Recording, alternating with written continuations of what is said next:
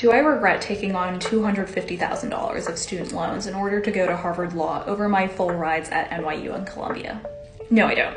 But if I were most anyone else, I'd say take the money. When I was 22 and picking law schools, I was not emotionally prepared to start a career.